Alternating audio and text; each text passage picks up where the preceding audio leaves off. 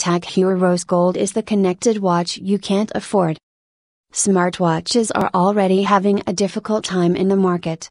The last thing it needs is yet another model that no one will buy, not because it's bad but because barely anyone can afford it.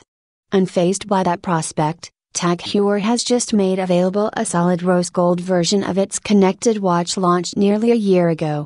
Perhaps banking on its prestige as a luxury brand, TAG Heuer had no qualms slapping on a nearly $10,000 price tag on this smartwatch.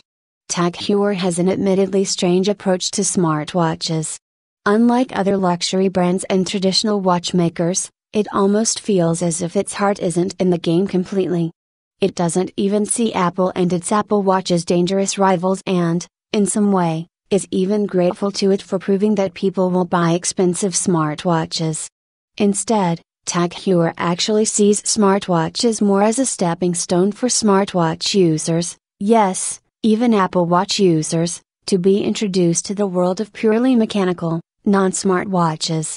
TAG Heuer's idea is to help the younger, hip generation experience the heights of luxury accessories.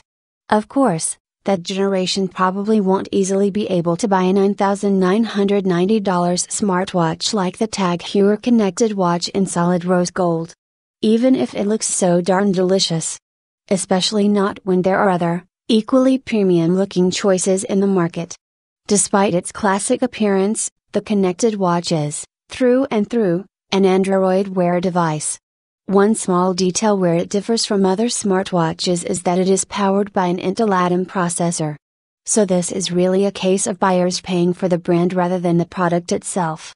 Then again, if you're buying a TAG Heuer, you probably know that already anyway.